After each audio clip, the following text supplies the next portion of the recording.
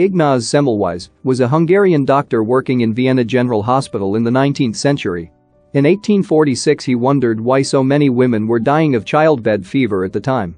Semmelweis noted that mothers who were tended by midwives had a far lower rate of death and fever than those tended by doctors.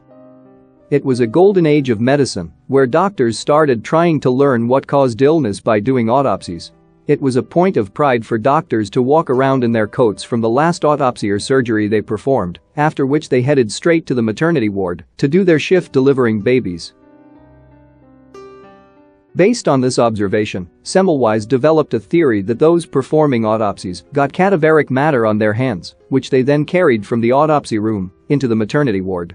In 1847, Semmelweis introduced mandatory rules for doctors and students to wash their hands in a chlorine and lime solution, and the rate of death dropped dramatically. He literally saved lives with 3 words: wash your hands. His theory was not popular with many other doctors and was rejected and ridiculed. Semmelweis kept pushing his theory, some say he was obsessed with it. Eventually he was taken to a mental institution, where he was beaten and died 2 weeks later from a blood infection, in August 1865. The importance of hand washing for medical professionals didn't really become understood until scientists hit upon germ theory, the idea that certain diseases and infections are caused by microorganisms we can't even see.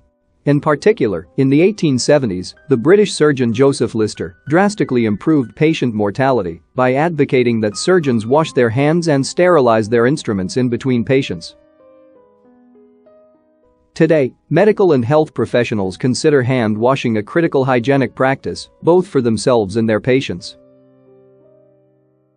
More than a century after Semmelweis's theories were mocked, the Medical University of Budapest changed its name to Semmelweis University in honor of his unsung persistence to improve healthcare through cleanliness.